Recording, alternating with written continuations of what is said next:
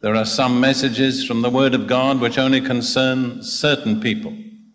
But I believe this message, how to find your place, is of the greatest importance for every Christian. And I believe that the lack of understanding about this message often leads to great frustration in the lives of Christians. So I just trust that God will enable me to present this truth in such a way that you'll be able to receive it and apply it whatever way is appropriate in your own life. I want to begin with a scripture from 2 Timothy chapter 1, verse 9. 2 Timothy 1:9. We have to read the last verse, the last word of verse 8, which is God. And then we go on with verse 9. God has saved us and called us with a holy calling, not according to our works, but according to his own purpose and grace, which was given to us in Christ Jesus before time began. So that scripture says that if you are saved, you are also called. Let me ask you a question tonight. Ponder on it for a moment and then respond. How many of you here tonight know that you are saved? All right. Now, if I were to ask how many of you know that you are called, I doubt whether, all right, how many of you know that you are called? That's a good response. The fact of the matter is that many, many Christians who know that they are saved do not know that they are also called.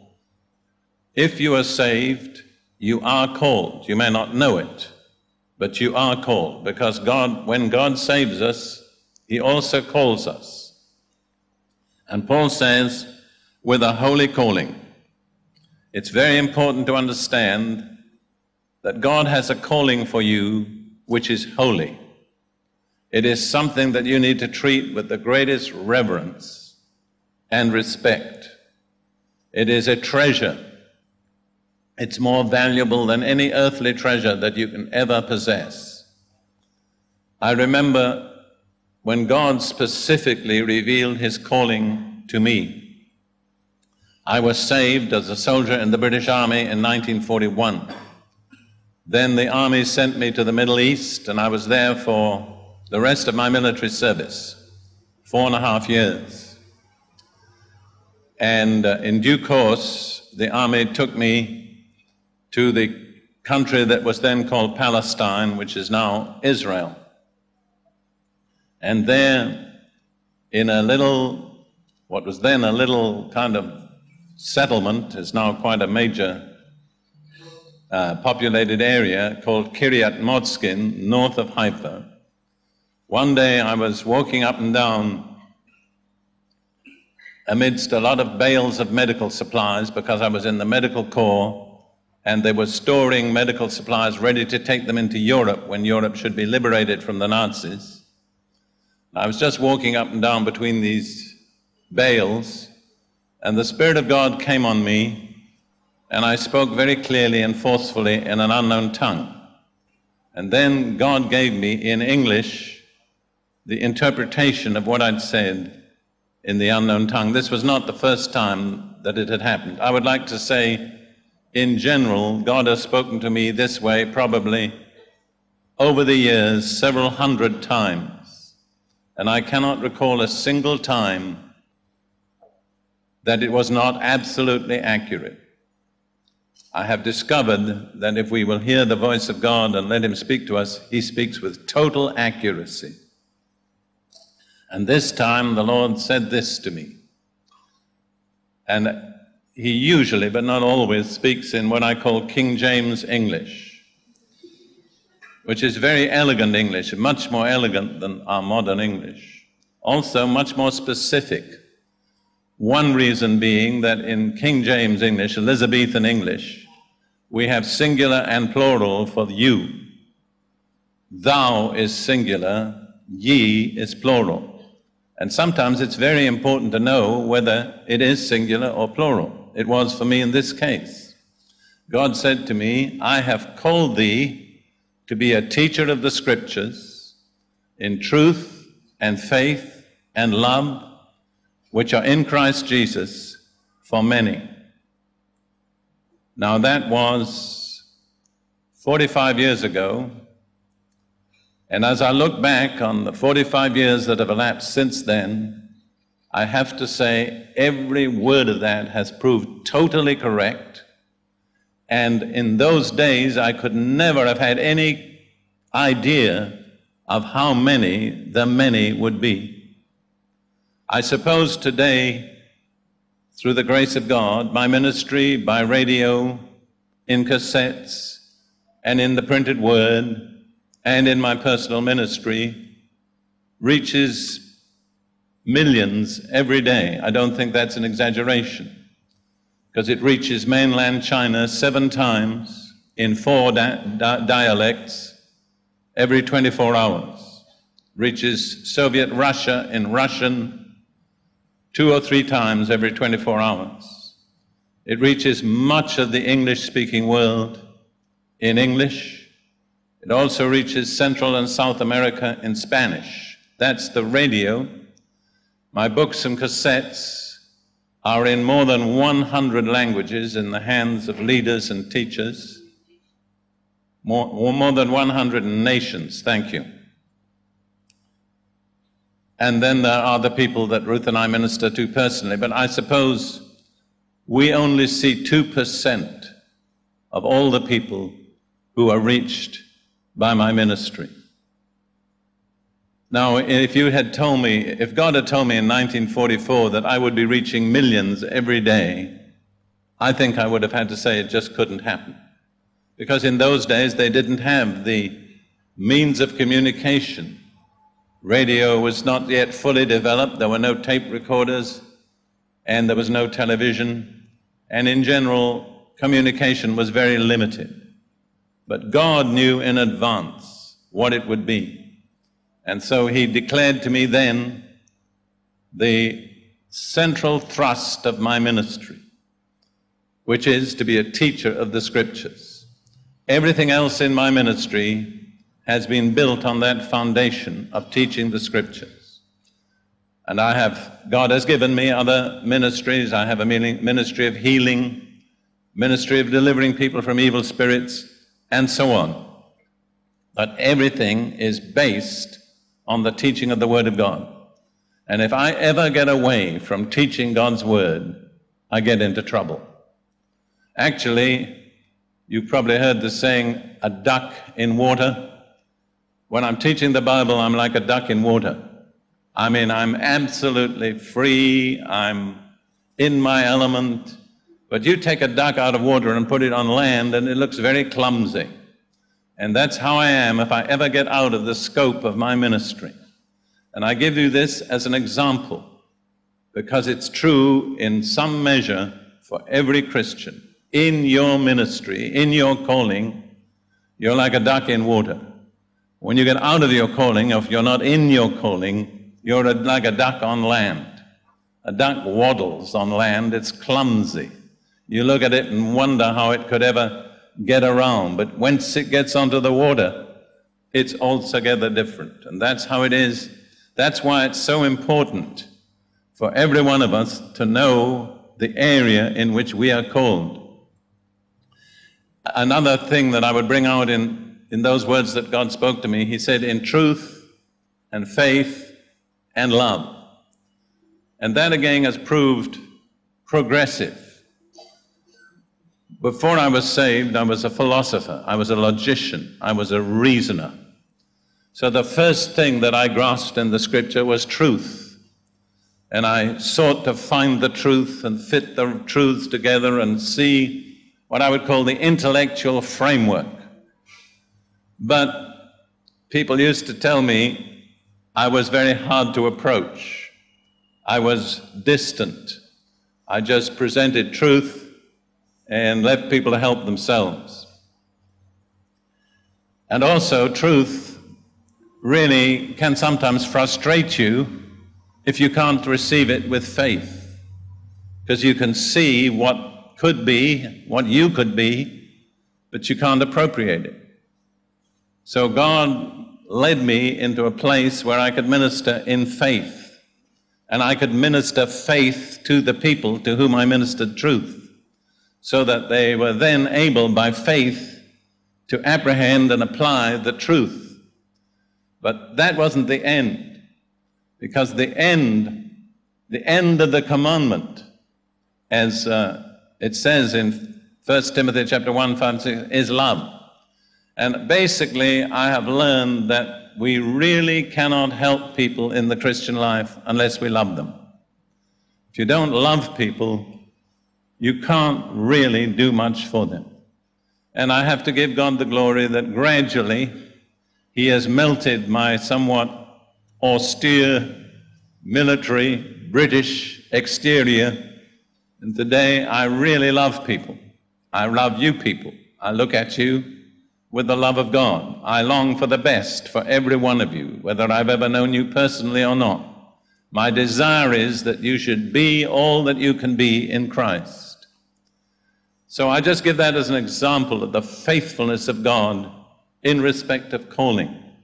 Now, you don't have probably the same calling that I do, but you have a specific calling from God. And you will never be really satisfied. You'll never be a duck in water until you're in your calling. There are many, many different callings. Going back to 1 Timothy chapter 1, verse 9, we find it's even more exciting. It says, God has saved us and called us with a holy calling. I want to emphasize that your calling is holy. Once I realized what God had called me to be, I made up my mind that I, by His grace, would be the best teacher of the Scriptures that I could be, not comparing myself with any other teacher. And for well over 40 years, my life has been shaped by my desire to be able to teach the Scriptures the best that I can. One of the things that I have done is discipline my mind. I am very, very careful what I let into my mind. Basically, I hardly ever read anything unless I feel God wants me to read it. Before I was saved, I read hundreds of books in various languages. But I'm not that way now. I very seldom look at a newspaper. If I want to find out what's going on in the world, my wife and I, Ruth and I, have made up our minds the best way is to buy a weekly news magazine.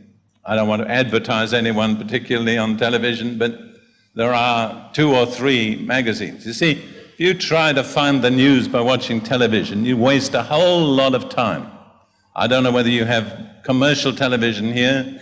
You've got to sit through a lot of advertisements and a lot of news that's absolutely unimportant 1 week later.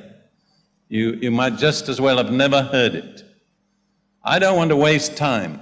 For me, time is extremely precious. And so I try to store my mind only with the things that will enable me to teach the Bible with clarity. If I have one ambition, it's to be clear.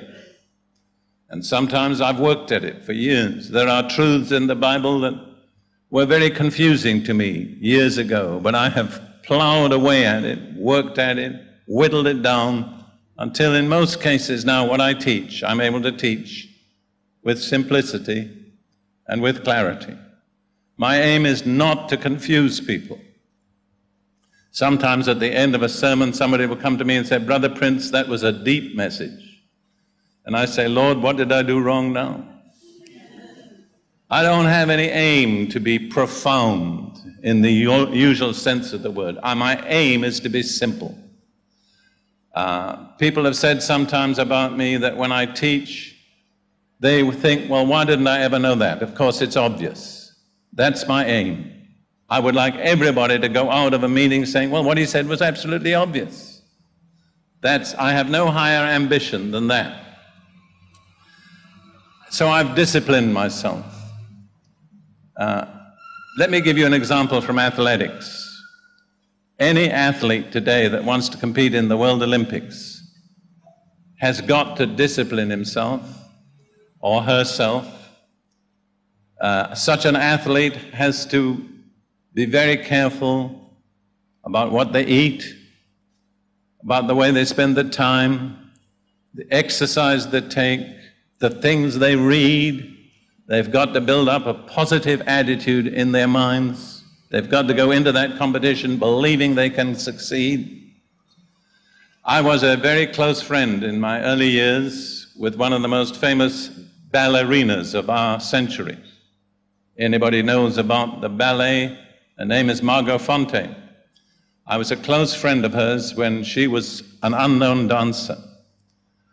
And I consider her to be the most successful ballerina of this century. That's up in my judgment. But I'm not surprised, because I know how seriously she took her dancing. There were other ballerinas in the same company that perhaps had the same ability, but they didn't have the same dedication. Now, I'm not encouraging you to go into the ballet, but what I'm trying to show you is, if you want to succeed, you've got to discipline yourself. You've got to order your priorities. You've got to eliminate a lot of things out of your life which are non-essential. So it's a holy calling. I wonder if you understand that. I mean, it's not to be played with. It's not to be bartered for anything else. It's holy. And then Paul goes on here in 1 Timothy 1, verse 9, has called us with a holy calling, not according to our works, but according to his own purpose and grace, which was given us in Christ Jesus before time began. That's an exciting statement. Before anything was ever created, before God ever set time in motion, he knew what he was going to do. He knew you would be born. He knew you would become a believer, and he had a plan for your life. I tell people, you are not an accident looking for somewhere to happen. There's a divine plan and purpose for every believer, which didn't start in time. It started before creation. God foreknew us. The scripture says he predestined us. That means he arranged the course that our life was to take. And he had a specific plan and purpose for every one of us. And then it says it is not according to our works. It's not according to what we can do. It's not according necessarily to what we've been trained to do. I think I can illustrate this from my own case. I was an only child. I never had brothers or sisters. Girls were a very strange race to me. I didn't understand them. I mean, I had girlfriends, but that's different. You can have a girlfriend without understanding girls. And, I was intellectually very successful. So you'd think God would have me to be a professor in some college or something like that. When I discovered my calling, I married a lady who had a children's home with 8 girls in it, and I became a father to 8 girls in one day. You couldn't think of anybody less naturally qualified for that position than me. See, basically God tends to put us in a position for which we're not qualified. That's not always true. The reason being, he doesn't want us to rely on our own ability. It's not according to our works, but it's according to his grace. You think of some of the most successful servants of God throughout the centuries. They've been weak people, often people with few qualifications, who've been put in places of danger and difficulty. You wouldn't ever imagine that they would succeed. But you see, the thing about grace is this: grace cannot be earned. You'll never achieve grace by working for it. Works and grace are mutually exclusive. And I explain it this way: grace begins where human ability ends. If you can do it by yourself, why should God give you His grace? But when you come to the place where God wants you to do something and you can't do it, then you have to depend on His grace. And that's what God wants us to do. So let me read that verse again. I didn't intend to spend more than about 2 minutes on it, but anyhow, here we are. God has saved us and called us with a holy calling, not according to our works, but according to His own purpose and grace, which was given to us in Christ Jesus before time began. If you can just begin to grasp that, it'll give you a sense of being important. Not that you become conceited, but that you realize you're part of a tremendous plan which God conceived before He created anything. One of the greatest problems with people in the world today is low self-esteem. They don't think they're worth much. And I would have to say a person with low self-esteem is unlikely to make the best of life. And I believe that a Christian should never have that problem. Let me explain 2 reasons. First, the one I've given. If you're a Christian, you're part of an eternal plan. You have a special job. You have a special calling, one that nobody else has. You have a responsibility that no one else can carry out. And then secondly, you know how to find out how much you're worth? I'll tell you. Suppose, as a matter of fact, right now my wife and I are in the middle of selling a house. And let's say we were told, which we were when we bought it, that it was worth 55,000 US dollars. When we tried to sell it, we discovered nobody would pay 55,000 US dollars for it. So we are happy to get 50. Now, what's the house worth? It's worth what someone will pay for it. You can put any price tag you like on something you want to sell, but it's worth what someone will pay, no more. Now, you are worth what God was willing to pay for you. What did He pay for you? He redeemed you with what? The precious blood of Jesus Christ. Something that is infinitely valuable. Something on which you can put no price tag. And if you can grasp that fact that God was willing to pay the blood of His Son to redeem you, you'll never have a problem with self-worth again. Because you're worth what God was willing to pay for you. You see that? Let's look in Ephesians chapter 2. I'm sure you didn't see that because I look at your faces and you got a kind of look of surprise on your face. Well, try to digest it. Try to absorb it. Meditate on it. Read it over and over again until it becomes real to you. You see, God's Word is a mirror. And if you want to know what you're really like inside, you have to look in the mirror. The first time you look in the mirror, it's horrible. You discover you're a sinner. You're defiled. Your garments are horribly unclean. But if you're wise and you act on what God shows you, you repent and trust Jesus for salvation, you're cleansed. You're washed. You're sanctified. God takes away your filthy garments and clothes you with a garment of salvation and a robe of righteousness. And next time you look in the mirror, you're astonished. You don't see the old, whatever it might be, and I can't even give you a Chinese name, but you don't ever see that old person. You see somebody quite different. You, changed, transformed, wearing a garment of salvation and a spotless robe of righteousness. But that's only the beginning, because God intends to go on changing you. I didn't intend to look at this scripture, but look for a moment in 2 Corinthians chapter 3, verse 18, if I remember rightly. Yes, 2 Corinthians chapter 3, verse 18. That we all, with unveiled face, beholding as in a mirror. What's the mirror? The Word of God.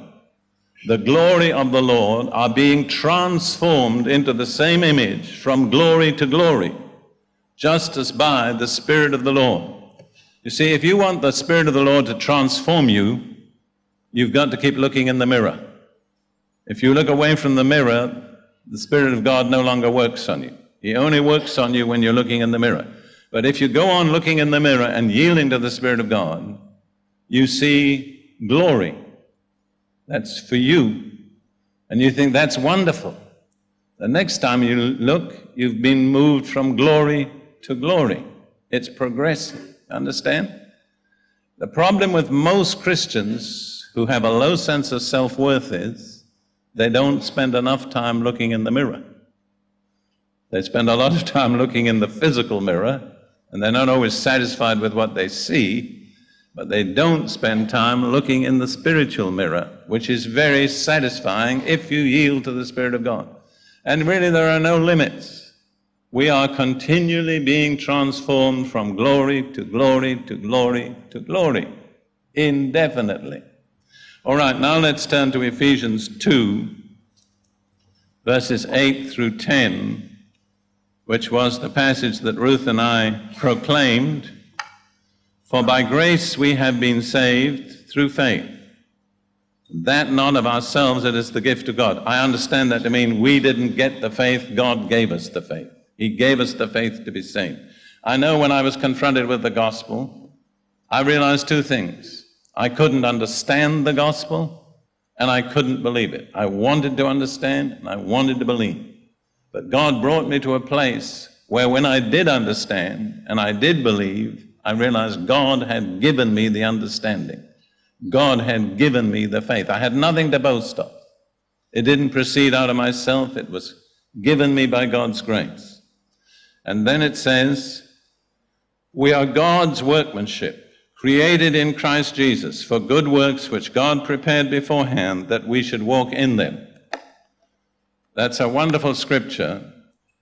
It doesn't fully come out in the English translation. But the word that's translated workmanship in Greek is poema. And it's the word from which we get the English word poem. So we're God's poem. We're not just something He manufactured, but we're His creative masterpiece, created in Christ Jesus. And then what really blesses me when I meditate on this is when God wanted to show the universe what He could create, to display His creative ability to the whole universe, and all of it had been created by Him. Just to prove what He could do, He went to the scrap heap for His material. And that's where He found you and me, on the scrap heap. Is that right? At least I know where I was. And God said, you want to see what I can do with scrap material? This is going to be the crown of all my creative genius. It's the church of Jesus Christ, the bride of Jesus Christ. That's what we are. We're His poem. We're His creative masterpiece.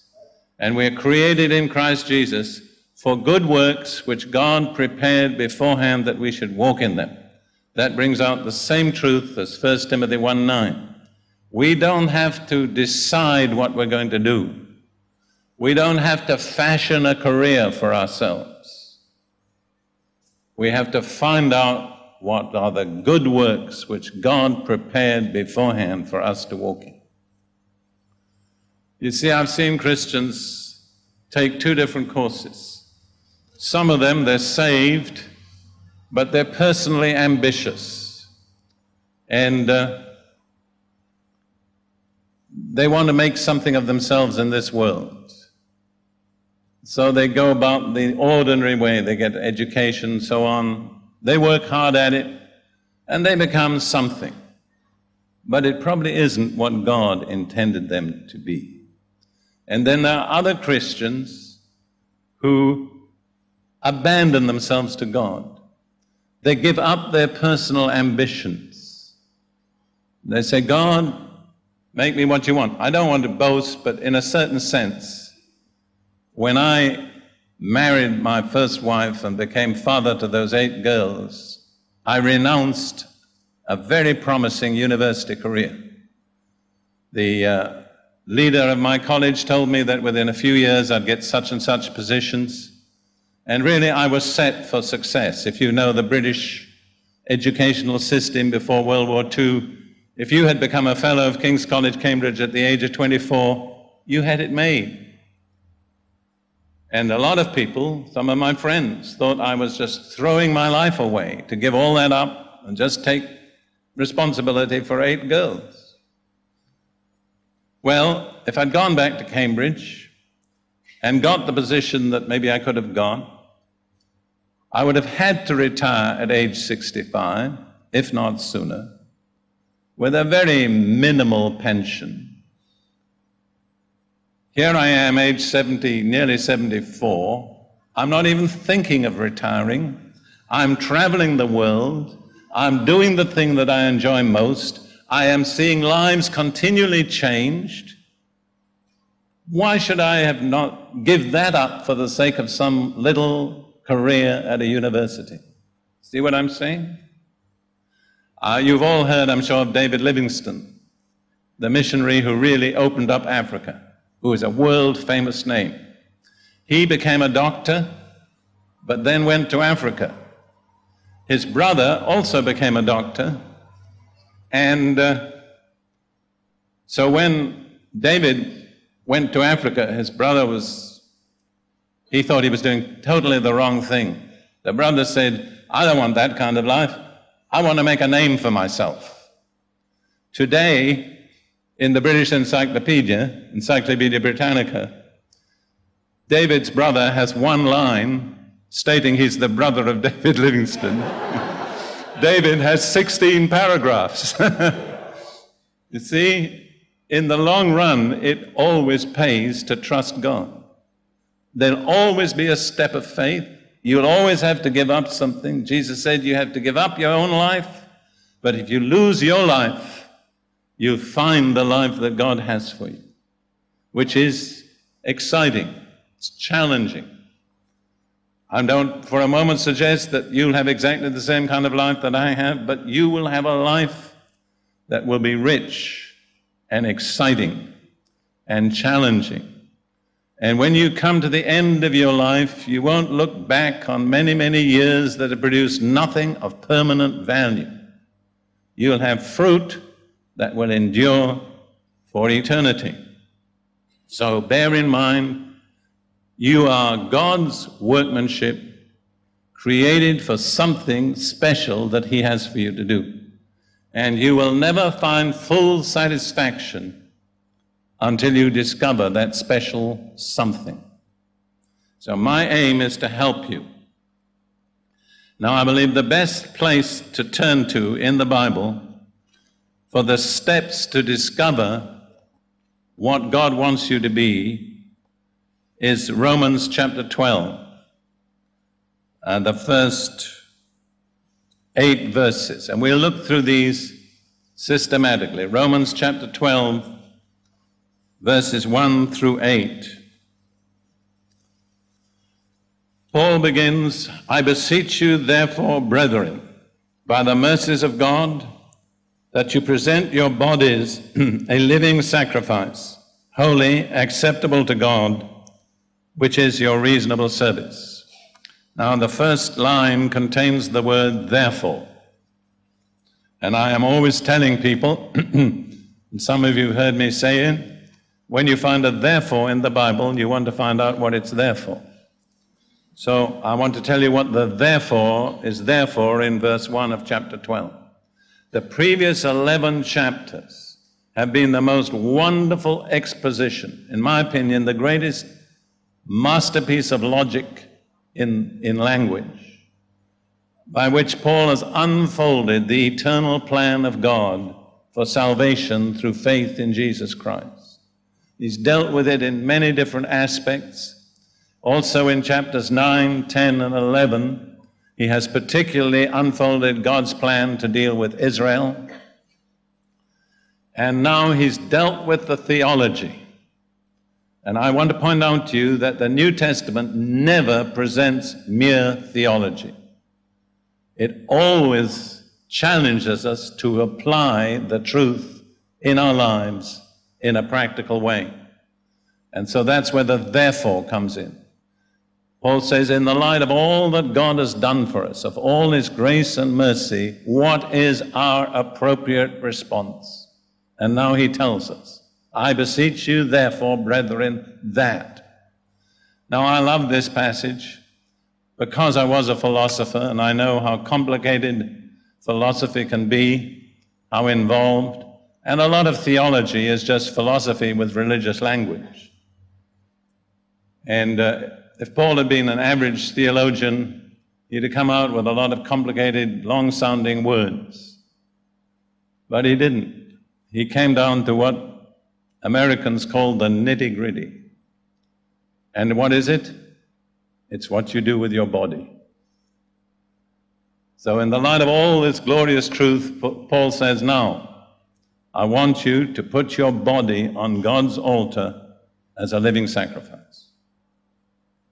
So it's essentially what you do with your body that's going to determine your success in life. Now, why does Paul say a living sacrifice? Because he's contrasting it with the sacrifices of the Old Testament, where the animal sacrificed was placed on the altar, but it was dead. He says, I want you to put yourself just as really on the altar of God, but alive, not dead. So that's the response that God requires, is that we give ourselves unreservedly to God as a sacrifice. We put ourselves on the altar. Now Jesus, in his teaching to the Pharisees, pointed out to them that the sacrifice didn't sanctify the altar, but the altar sanctified the sacrifice that was placed upon it. Just to sanctify means to make holy. Now, I don't need to go into your background, but many of you, in the course of your lives up to this point, have been involved in things that were impure and sinful and unholy. Basically, that's the major problem of the younger generation in the world today. They've been involved in sexual immorality, drugs, the occult. Maybe by God's grace, that doesn't apply to some of you. But suppose such a person gets wonderfully saved by Jesus. Is there any possibility that a body that's been defiled by sin and evil practices can ever become holy? The answer is yes, but only in one way. If you place your body on the altar will sanctify what's placed on it. There's no other way that you can have a holy body in the light of all that you've been through, some of you. And suppose you're not married and you meet another Christian and you want to marry. Marriage is a union of two bodies. Can you come together with holy bodies? Yes, if you've placed your bodies on God's altar. It's marvelous. When I think of my own background, and I don't need to go into any details, but I could look back on so many things that I wish I'd never done. But I don't have to spend the rest of my life regretting what I did. All I have to do is put my body on the altar and let the altar take care of the past. The altar sanctifies the sacrifice. Shall we say that together? The altar sanctifies the sacrifice. Good, thank you. So that's the first thing.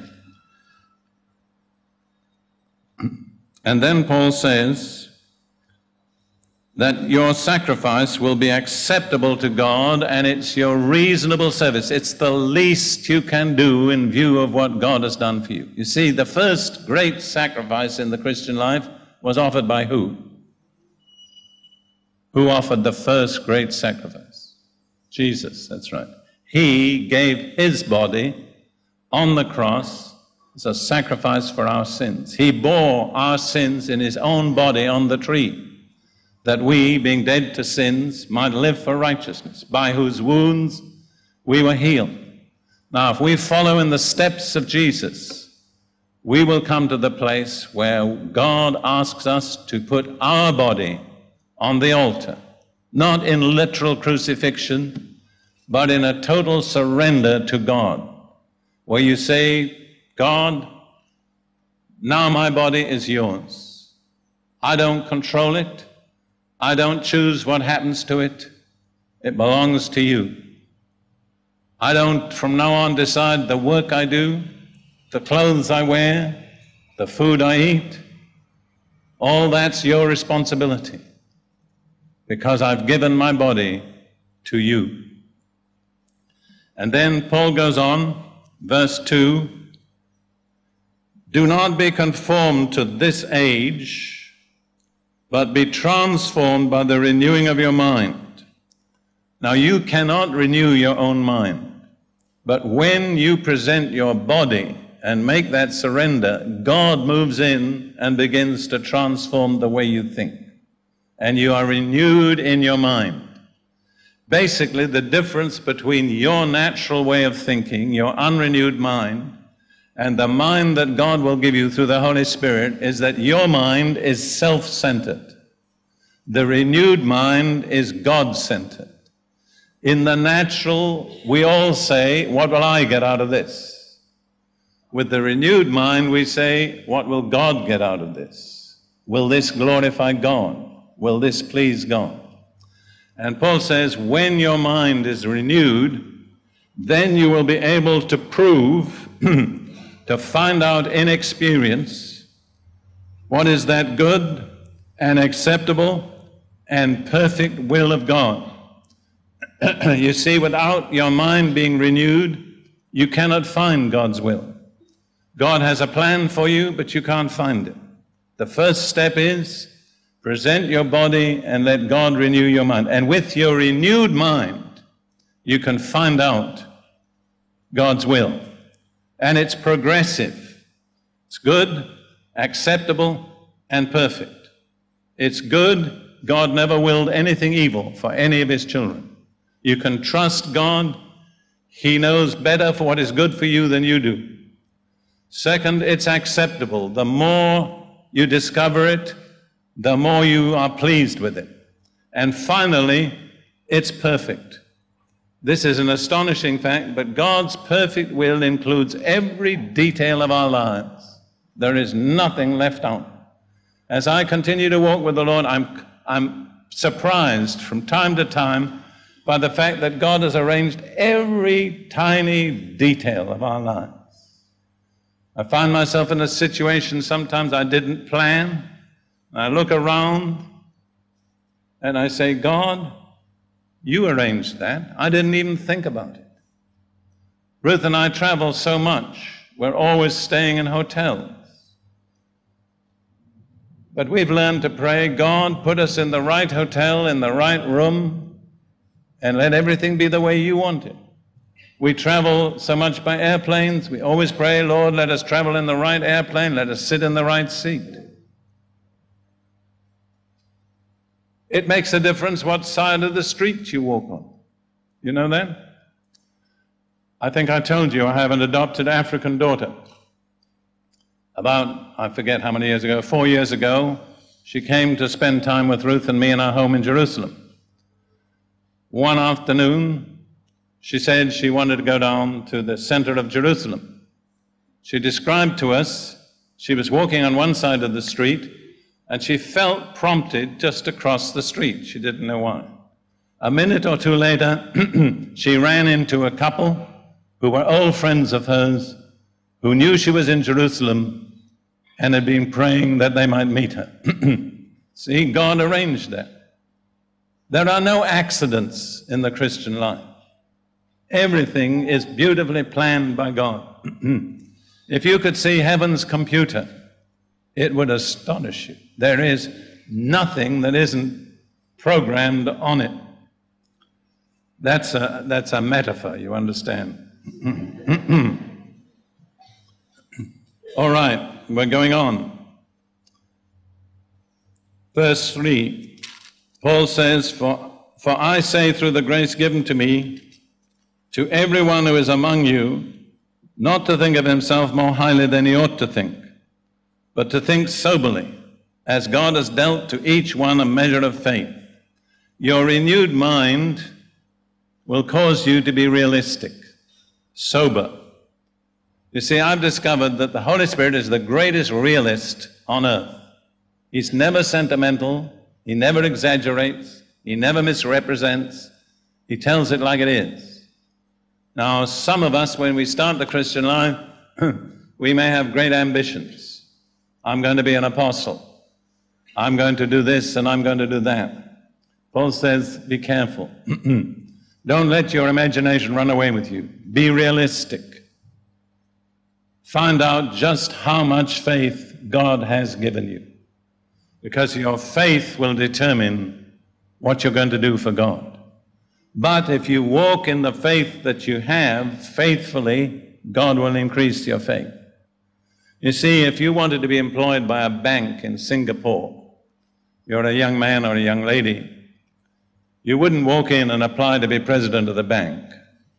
That would be unrealistic. You'd possibly be quite grateful for a job just emptying wastepaper baskets. But I'll tell you, this is a true story. This is about a young man in Germany who got into the drug culture, and his mind was absolutely wrecked with drugs. And then he met Jesus and was wonderfully saved, and a Christian pastor took him into his home to rehabilitate him. And the teaching of the pastor was very simple. Whatever you do, ask Jesus to help you and do your best. And I mean, he was unemployable. Nobody would employ him. But eventually, he got a job, I think, in some manufacturing firm. And all he was doing was emptying the baskets and taking the garbage, the trash out. But his method was, Jesus, help me, I'll do my best. And you know, the Bible says, a faithful man, who can find? That's the only qualification he had was faithfulness. So after a while, he got promoted. And then he got promoted, and then he was doing quite a responsible job. And then he thought, well, now I need more education, because the Germans really believe in education. I need special training. So he went to see his boss and said, I think I'm going to leave and get some special training. And his boss said, you can't leave. You're the only man in this business I can trust. Stay with me and I'll train you to take over the business.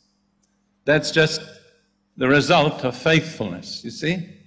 Doing what you're placed to do. So, Paul says, be realistic. Don't expect to be the president the first day. But whatever you do it as unto the Lord and ask Jesus to help you. And then he goes on to say, and now this is very important, this is really the climax of what I want to say. He speaks about the body of Christ. That is, all believers. We're all individual members of one body. And you cannot find fulfillment on your own. A lot of Christians make that mistake. In order to find fulfillment, you've got to find your place in the body and take your place. You can't be just a little finger wiggling on your own. You've got to be attached to a hand, which is attached to an arm, which is attached to a body. See that? So the essence of finding your place is finding your place in the body of Christ. And so Paul goes on now, for as we have many members in one body, but all the members do not have the same function, so we, being many, are one body in Christ, and individually members one of another. So we are, each one of us is an individual member, but we're all part of one body. And what Paul is saying is, if you present your body, be renewed in your mind, be realistic about your faith, start where God puts you, you can find your particular place in the body. you can find your particular job. And then you will discover that the faith that God has given you is the faith you need for that job. You see, a lot of Christians are always struggling for faith. And my observation is, in most cases, it's because they're trying to do the wrong job. If they were trying to do the job for which God created them, they would find they had the faith they needed. Take two members of my body, my hand, my foot. Thank God I'm healthy. Essentially, they do what they were created to do. But suppose my hand tried to be a foot, it would be a failure. I put a shoe on it and begin to walk on it, and I would be very clumsy and ineffective. Or suppose my foot wanted to be a hand. It again would have tremendous problems. So it may be for some of you that you are struggling and trying to be and do something which isn't what God created you to be. If that's so, you need to go back and ask God, God, where did I miss your purpose? And very often it's because you've been, let me say, sentimental, or you've formed a picture of things which is not realistic. And Paul says you've got to learn to be sober, to think realistically, to see just what you are and what God has enabled you to do. So the aim in finding your place is to find your place in the body of Christ. No Christian can be truly fulfilled on his own. As an individualist without any connection with the body, you will never find satisfaction. And then Paul goes on to speak about gifts. And the word is charisma, which we get the famous word charismatic. And let me say that the word charisma is derived from the Greek word for grace, which is charis. So basically, the charismatic gifts are expressions of God's grace. They enable you to do things which you cannot do by your own natural ability. You remember, grace cannot be earned, and grace begins where human ability ends. So now Paul talks about various different charismata. And he gives some suggestions, but they're only suggestions. But what I want to point out to you is, when you find your place and begin to function in that place, you'll find that God has equipped you with the gifts that you need. I think it is foolish to seek gifts just on their own, because you may be seeking a gift which isn't the one that you need. But if you seek your place in the body, God will equip you with the gifts. See, at a certain time in my ministry, I was thrust into the ministry of delivering people from evil spirits. I didn't apply for the job. I had no ambitions. It dropped in my lap. I mean, I was confronted with a situation where I either had to do it or admit total defeat. So in desperation, I came against the demon and I won the battle. And that was a total turning point in my ministry.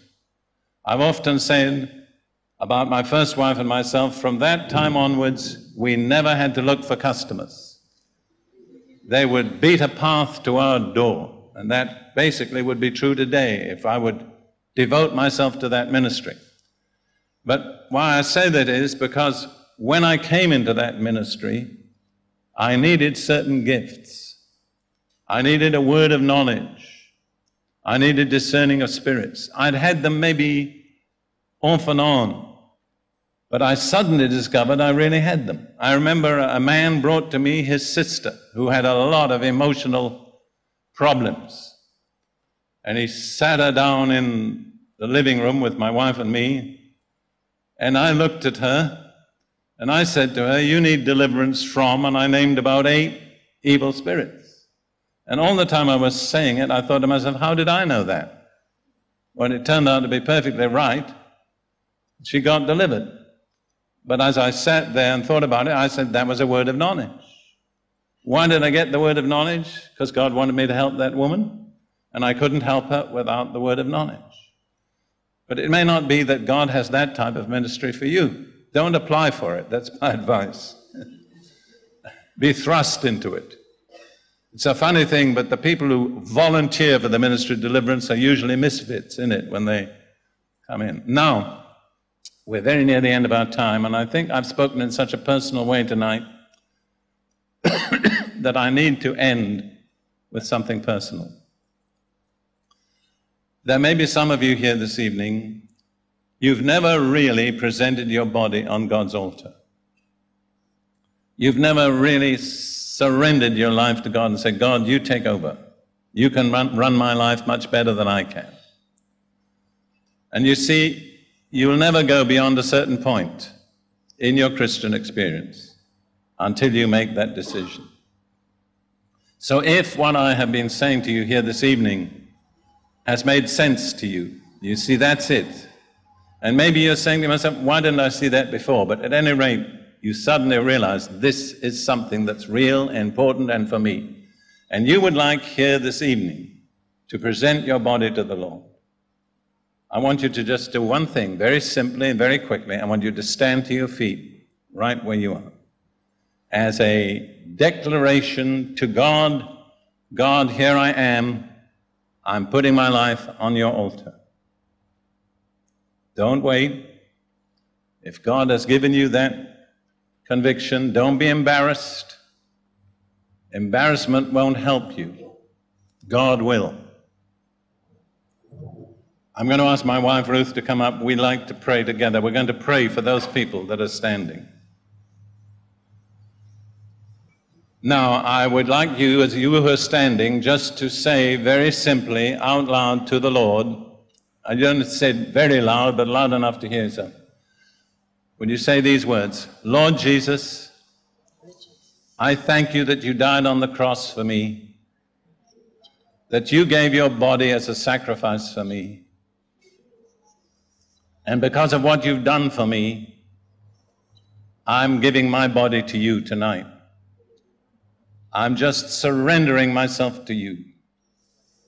I give up my own ambitions, my own ideas, and I ask you to renew my mind so that I may find out what is your perfect will for me.